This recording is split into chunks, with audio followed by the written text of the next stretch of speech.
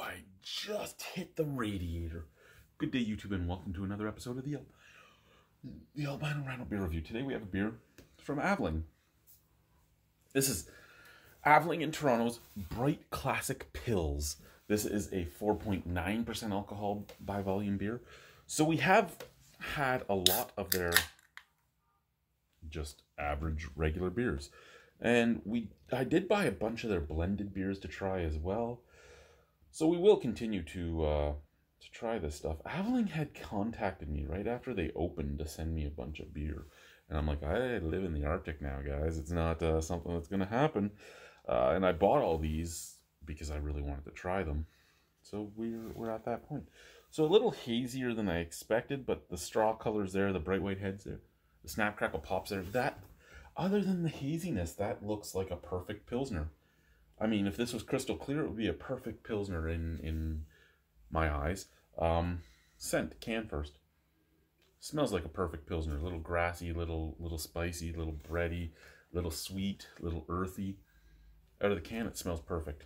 Out of the glass, basically smells the exact same.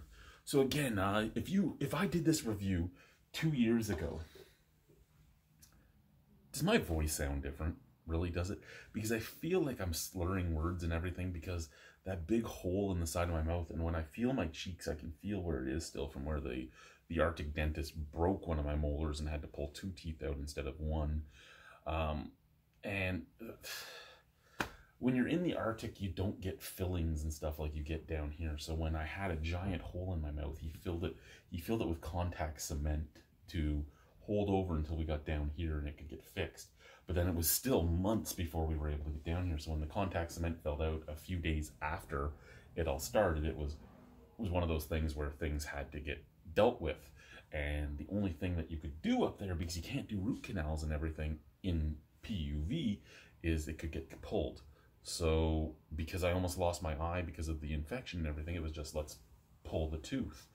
And he broke another tooth while he was pulling that one. So, and then, you know, drilling into the bone and everything else to try and get the roots. It was a long process. And I feel like every once in a while I'm slurring now because of it, because I don't have that tooth there. Like my tongue keeps falling into the giant hole. It's weird to me.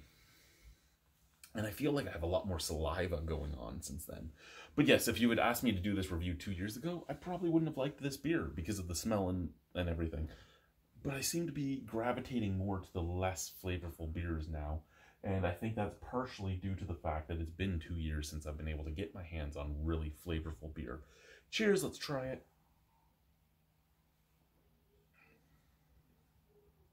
It's a little hoppier than I expected from a Pils. I wouldn't say it's classic because it has almost a slight like citrus note to it.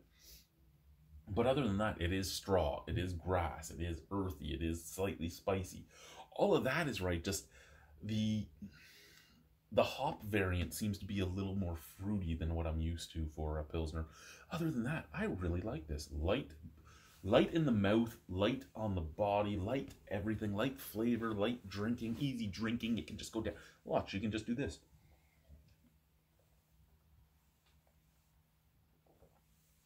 Now I need more.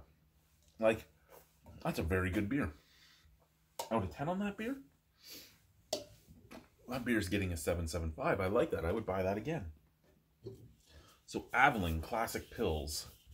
Bright Classic Pils. I would say not 100% classic Pils because it has that citrusy note to it, but a very easy drinking beer. Bye, guys.